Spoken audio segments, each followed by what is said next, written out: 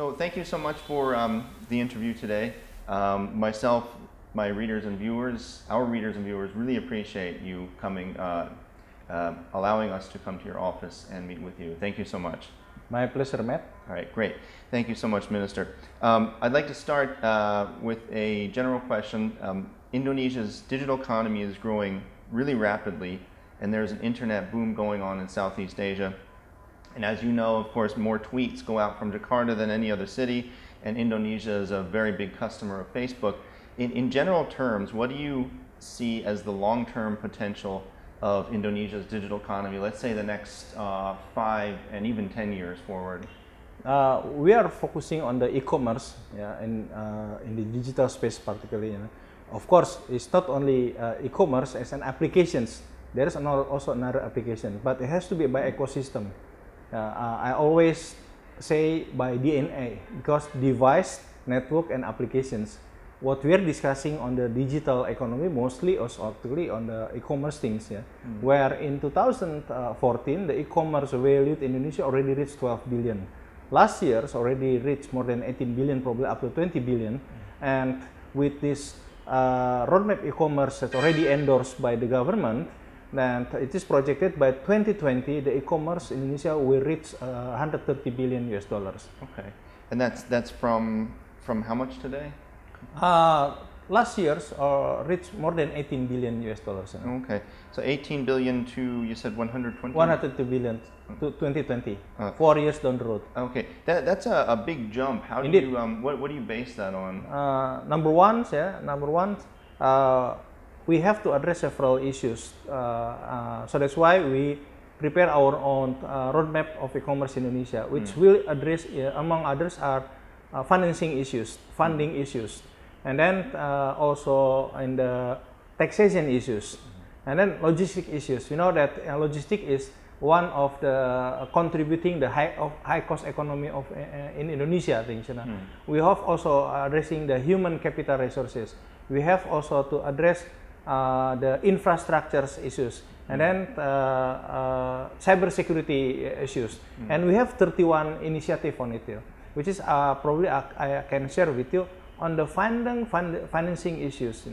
That from the startup company, the government is considering to allocate some subsidized micro loans into the startup company, but it cannot structure as loans from the banks. It has to be structured, converted into the ventures capitals or venture capitals things. This is one of the issue on the financings. And then on the other things, still on the financings, we are opening up our market. In the past, until probably 1.5 months ago, foreigners are not allowed to have some shares in the e-commerce in Indonesia. But right now, particularly focusing on the marketplace, foreigners are allowed to have some shares.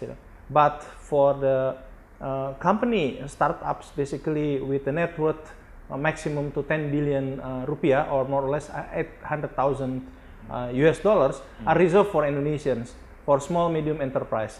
But between 800,000 to 8 million US dollars, foreigners are allowed to have up to 49%, and above 8 million US dollars, foreigners are practically allowed to have up to 100% minus one shares. Okay. This is only we are opening up basically the investments to Indonesia.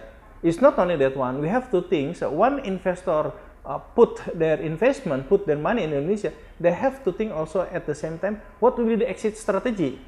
So that's why we are discussing right now with the Financial Services Authority. Is something like stock exchange supervisory body, and also with the Indonesia Stock Exchange, for having some sort of quote-unquote technology board. Probably within 1 or 2 years down the road, we are setting this regulation. So this will give also venues for foreign investors, an option for investors for exit through the capital market. We really would like to see exiting strategy through the capital markets. There's a lot of reasons. Number one, governance process. Most of the listed company are better than others. Second is also will allow the people in Indonesia to have some or to participate as a shareholders. Okay, so you're saying when you're because of basically what you're saying is because of your opening up the digital economy, that's what will cause this jump in transactions. Indeed. Okay. Indeed. Okay. Indeed. And does that also have to do with the fact that we're seeing a very large increase in the middle class in Indonesia? Of course, we have demography bonus, right? And demography bonus has to be utilized. And the lifestyles of the people who lives in the urban also it's changed. And look at right now in Indonesia, if you are traveling to another cities, by plane, by an airlines, in the past people went to the travel bureaus and the travel bureaus issue the vouchers that can be redeemed in the airport. It is no longer applicable right now.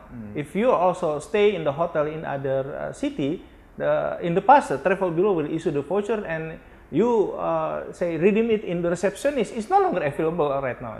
So those are the change in the lifestyles will also boost the digital economy, particularly the e-commerce in Indonesia. Okay.